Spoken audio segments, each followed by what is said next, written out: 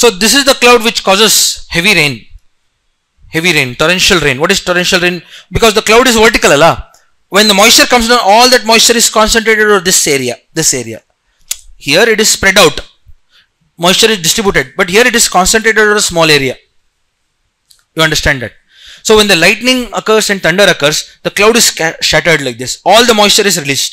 The gravity acts downwards. First this is pulled down, water drops, then ice, then hail. That is the reason you notice first raindrops fall.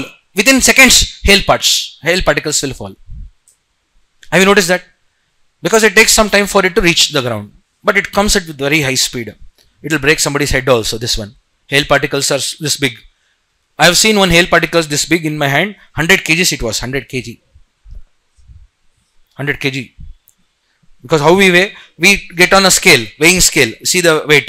Then take that and then we stand again. So we get to know the height, weight. Plus you can keep that also, Allah, on the weighing scale. But ice is, you can see how the ice particle is. It doesn't sit very easily on the weighing scale. It will skid. So as a result, we hold and measure. 100 kg ka hai ice, this much. Imagine falling on somebody's head.